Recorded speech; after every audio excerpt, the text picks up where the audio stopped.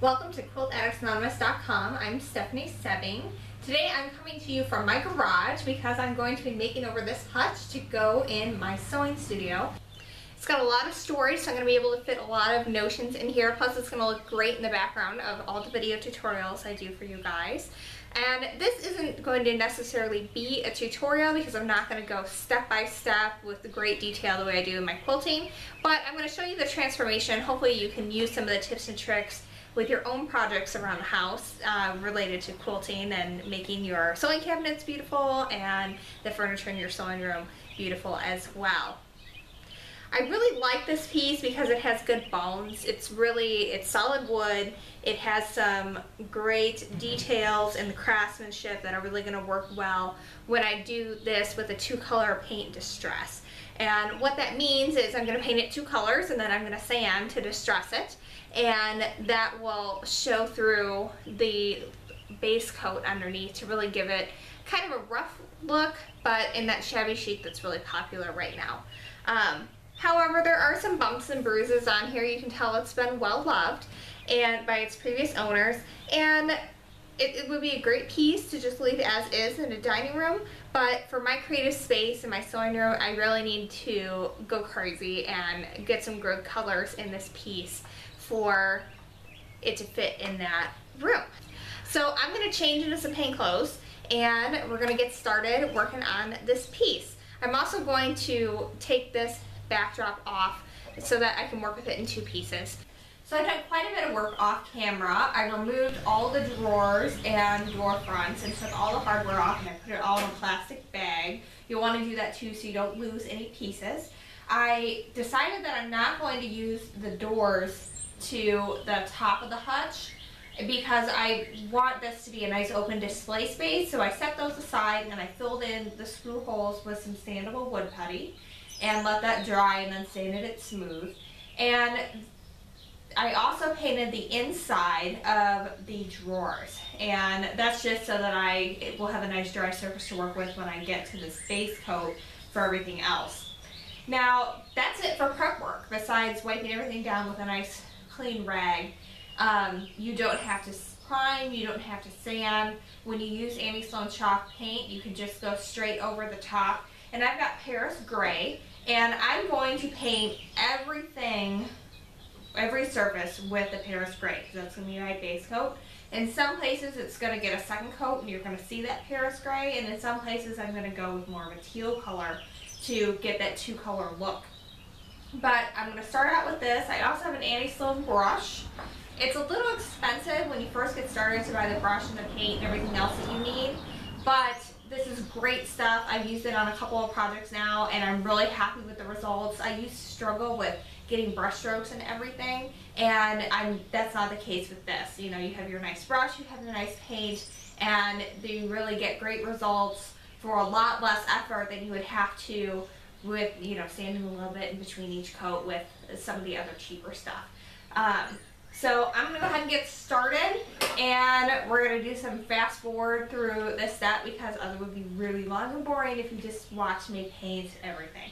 But I'm going to get going here and we're going to get started.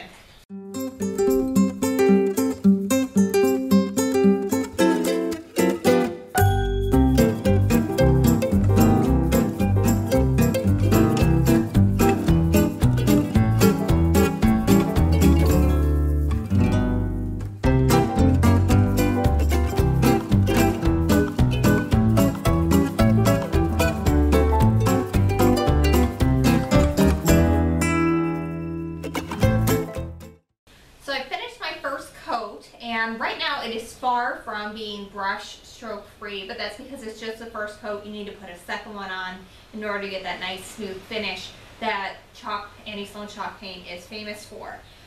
So what I'm going to do off camera is I'm going to go ahead and give a second coat of the Paris Gray to all the areas that I intend to just leave a solid gray. And the areas that I intend to distress, like the edges of this table, I'm going to give a second coat to that as well. But if I'm going to cover it with my second coat, which is that teal color, then I'm just going to let it be because I'm going to sand it and I want to get a little bit of the gray and a little bit of the wood tone showing through when it's all done. So those parts don't need a second coat. So if you're doing this at home, any part that you intend to have be your base color, go ahead and give it a second coat.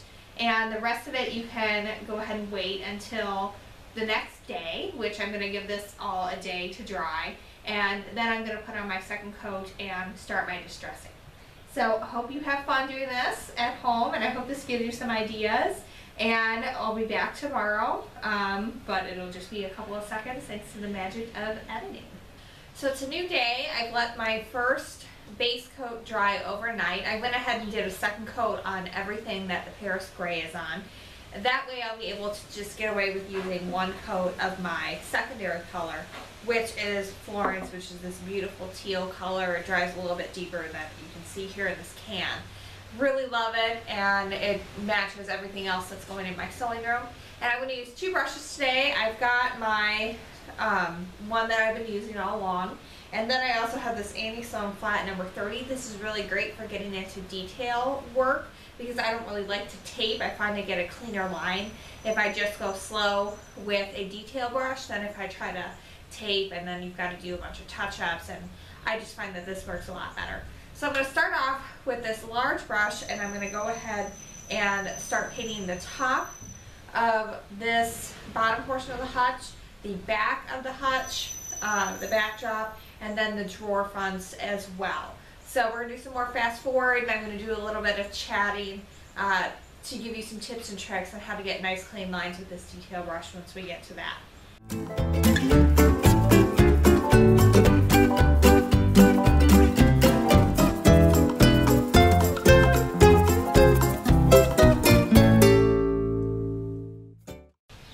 So for the rest of the painting I have to do with my second color, I'm going to use my little detail brush, this flat number 30 by Annie Sloan. And it really helps me get right in there real close. You just have to keep a steady hand, so it takes a little bit of practice. But once you do, you'll never have to tape again, and it works really well. So I'm just going to get a little bit of paint on this paintbrush. You don't want a ton because you don't want to overload it and get paint everywhere. But then what I do here is I start off maybe an inch or so away from the edge, and then I get real close there at the edge of the brush, just sort of kissing that corner, then guiding that along. And I really only do a couple inches at a time because that's, one, it's all the paint you have for, on the brush, and 2, that gives you a good chance to just focus on a small section and then move on. But I'm going to go ahead and paint the entire back portion of this hutch with this teal color here.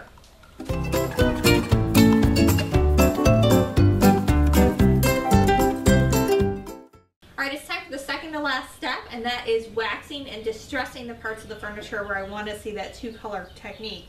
So I now have some Annie Sloan wax and a wax brush. There are 2 versions of these. One is all natural fibers, and the other has some acrylic in it. It's a little bit cheaper. That's the one that I have, and it works great. And you also are going to need a lint-free rag. An old t-shirt works great for this step. So what I'm going to do is I'm just going to start getting a little bit of wax on the tip of my brush. You don't need a ton. It kind of goes a long way. And then you just want to start working it into the piece. And I kind of wipe it in a few areas to help it go a little further. It's kind of like the analogy they used for this is like putting lotion on. You get a little bit on in one spot and then you rub it all over, and that's how you want to use the wax. And you want to try to work as much of it in with the brush as possible. You'll waste less wax that way. This does go a long way. I'm on my 3rd piece and I'm still on the first can I ever bought. And so it does last quite a while, but it is expensive, so you definitely don't want to waste it. So once I feel like I've worked that in pretty good, then it's time to get a little more wax on my brush and work in some more. I'm going to show you a close-up so you can see a little bit more of what I'm talking about here. So I've got just a little bit of wax on my brush. I'm going to start moving that around in the areas that still need it. And you're going to notice that your paint is going to appear slightly darker when you put this on, it really just enhances the color a little bit. It doesn't change it. And it will go back to its regular color that it was painted once it is dried and fully cured. So don't worry if you absolutely fell in love with the color the way it was and then all of a sudden you're like, oh no, it's darker. It'll get back to normal very soon. Once you've finished applying wax to your piece, you want to take your clean lint-free rag and you want to start buffing that in. What this does is it removes any excess wax and it also works it in to make a nice smooth finish on your piece. I'm ready for the final step now, and that's distressing. I have a fine sanding block. You want that extra fine finish for that sandpaper because you don't want to rough it up too much. You just want to create some natural distresses in areas where it normally would get wear and tear. So for me, I'm going to go for the edges and the raised bits. And I just want to take off a little bit. I don't want to do some major distressing to this piece. I just want a little bit of subtle gray tones showing through and a little bit of wood tones here and there. So I'm just kind of taking my sanding block and I'm running it along the edges just to take off a little bit of paint along those raised edges. Kind of where it would already get some wear and tear anyway. And I'm being careful not to get too much on the inside. I really just want to get those edges taken off. And same with around here. I just want to see a little bit of that gray for that base coat. And here and there, just a little bit of wood grain showing through as well. So once you're done, you want to take your wax and your wax brush and give everything one more coat. If you wanted to, you also could do dark wax at this point to give a little bit extra flair to your finished piece. Well, my hutch is finished now. I put everything back together once I finished distressing everything and doing that final waxing coat. I really love the way it turned out. It fits my entire quilting library. I've got space for a few more books. And then I have lots of space for decorative items that also double as storage, as well as the silverware tray in this drawer makes a great place to store all those odds and ends. I've got all my buttons in one drawer, needles in another, painting brushes in a third, and it keeps it from really moving all around. So I love that those storage trays for that silverware worked out perfectly for that. I also can fit my entire fat quarter collection in the second drawer, and I still have space for quite a bit more fabric collecting, so that's really exciting.